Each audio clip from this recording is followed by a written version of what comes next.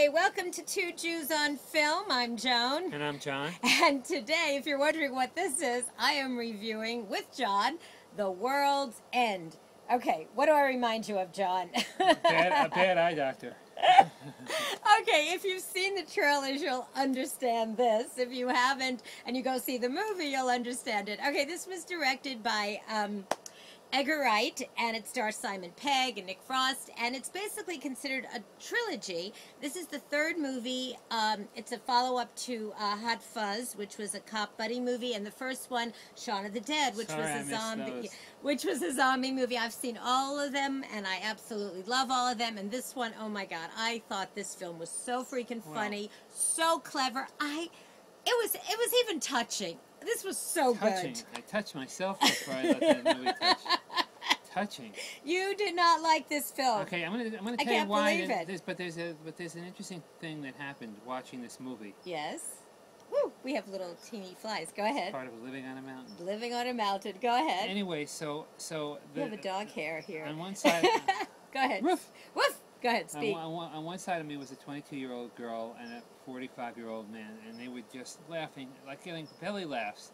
Well, I had Joan on my side, who would be giving me the elbow and laughing.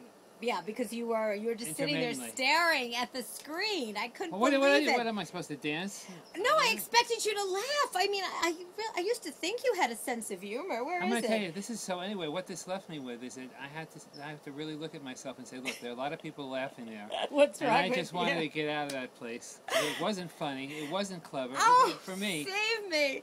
Okay, briefly, the story is these 5 guys. They're in high school because it's a flashback, right? And they do this. They're in England, little village in Britain. They do what's called a 12 pub crawl. It's a drinking odyssey that they go from pub to pub. Yeah, to pub. And the last pub is the World's End, but they never make it. They never make it to the World's End. So 20 years later, Simon Pegg's character gets his buddies together again, and this time they're going to make it to the World's End. Oh, do they have a surprise waiting for them? And we're not going to tell them that surprise. I'm not telling them the surprise.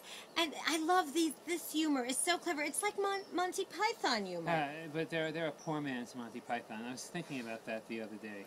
They should only have the chops that Monty Python. You are, you know what?